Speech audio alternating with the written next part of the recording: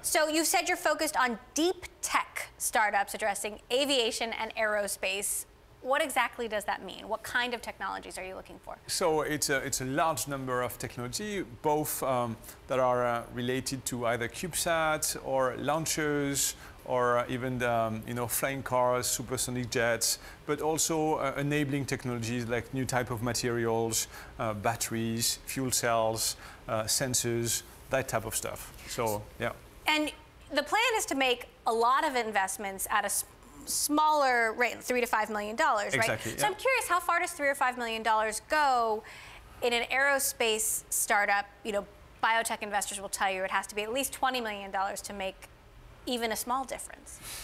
So basically, it's the first stage. Right? It's going to be Series A investment.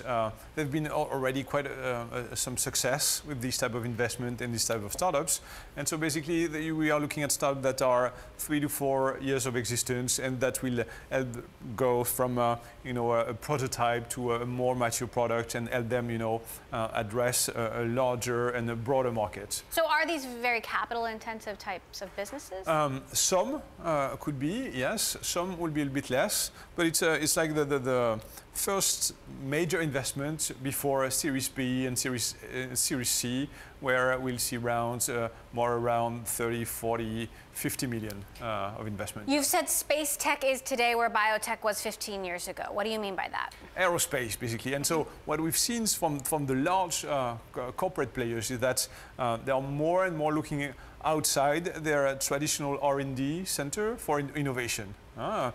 We've seen that in that industry, more and more technology are not the legacy technology from the aerospace industry. And so they are more and more looking outside of their boundaries to look for new technologies, smaller team, more agile, to integrate into either their product or their organization to bring on the market more innovation. Now, you've also said that the U.S. is the best place to work on an aerospace startup. And I wonder about space in particular, because there was a decades-long break when it comes to at least federal funding, federal investment in space. The White House has just re-embraced it. And I wonder, will it still be the best place under President Trump?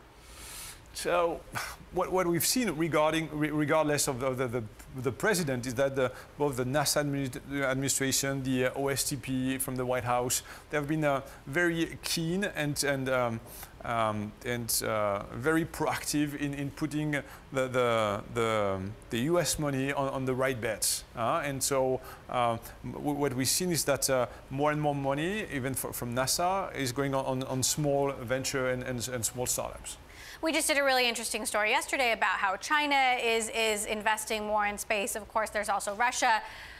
The U.S. cooperates with China and Russia more than they have in the past when it comes to space. But I wonder if, for example, the new White House pulls back on space investment, will that open a dangerous door? Could China and Russia get ahead in a way that is not good for the United States? Regarding the current situation, I don't think that the White House will reduce their investment in space. I don't see that coming.